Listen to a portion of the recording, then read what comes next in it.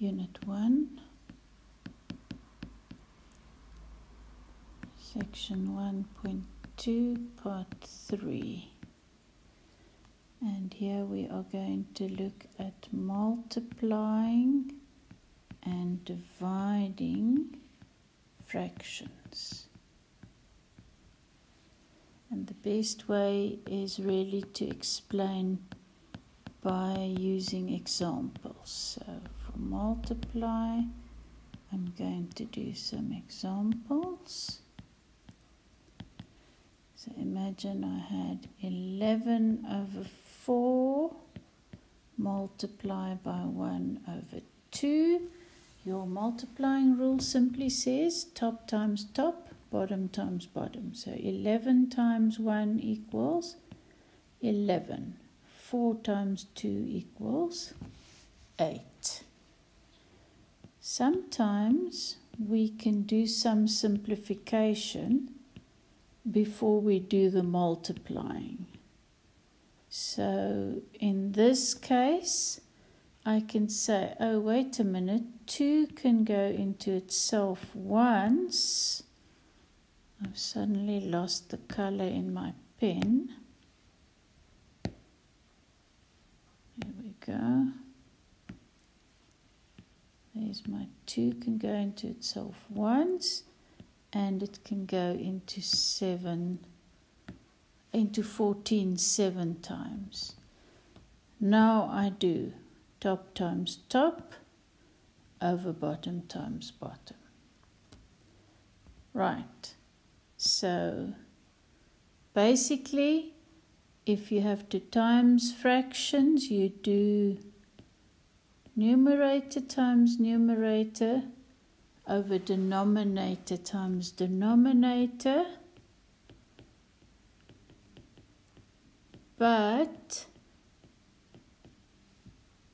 first, look if you can cancel.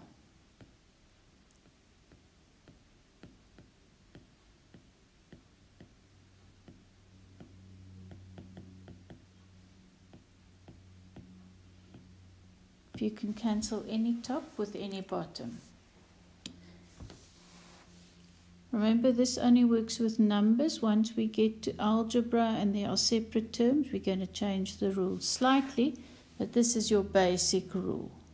Before we do dividing, I'm going to teach you a new word, reciprocal. It basically means flip it over. And again, I'm going to explain by doing a few examples. So let's say I'm going to do a little table.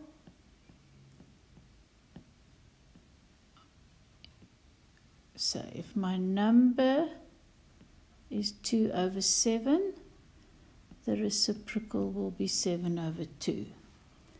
If my number is 1 over 3, the reciprocal would be 3 over 1, which really is just 3.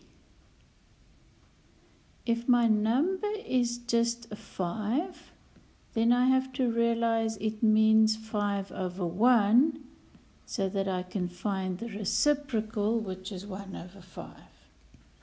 So for dividing, I'm also going to use examples. When we have, for instance, half divide by a third, what you do is the first number you don't change. Then you change the divide into a multiply and you put the reciprocal of the last number. Now you follow your multiply rules. 1 times 3 is 3 over 2 times 1 is 2. Right, another example, 4 over 7 divide by 1 over 7. Hold the 4 over 7, change the divide, and flip over the 1 over 7. Now you got times, but here we can see we can cancel. Remember, they don't cancel to zeros.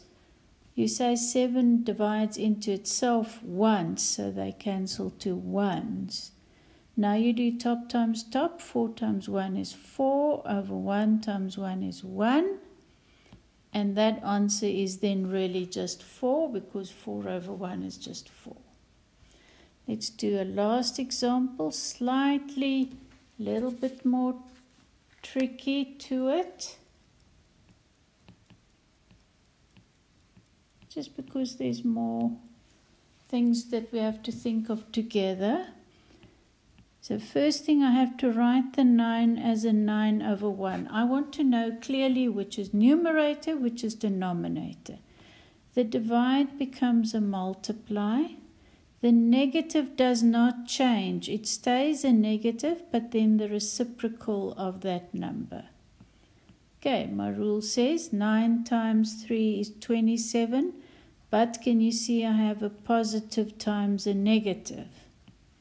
Over 1 times 1, and that answer is just negative 27.